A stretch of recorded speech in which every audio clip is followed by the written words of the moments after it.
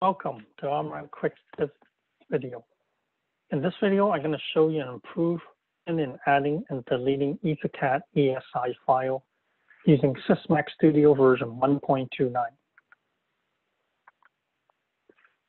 In the previous version, to add or delete an ESI file, you need to restart Sysmac Studio after adding or deleting. With Sysmac Studio version 1.29, it is not necessary to restart Sysmac Studio after adding or deleting an ESI file. Here's an example.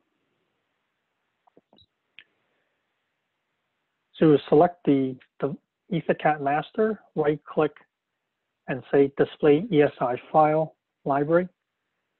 Select Install File. Select the file you want to install. Select Open.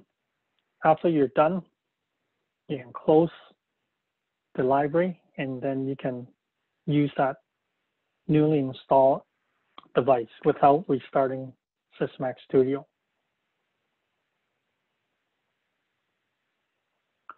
Thank you for watching this video.